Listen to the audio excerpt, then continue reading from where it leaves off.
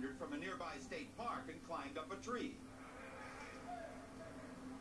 Police and park rangers try to get a large net in place before the bear decides to come down.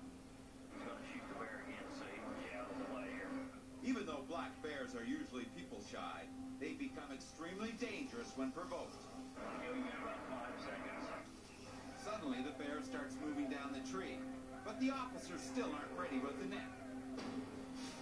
The bear escapes easily. The police officers quickly give chase. But when the bear suddenly charges the cameraman, he gladly gets out of the bear's way.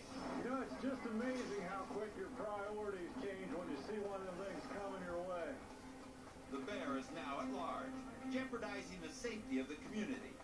Law enforcement officials search everywhere for it. They finally discover the bear near the freeway.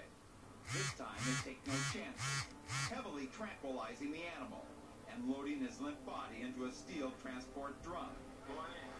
From here, the park rangers will take the bear home.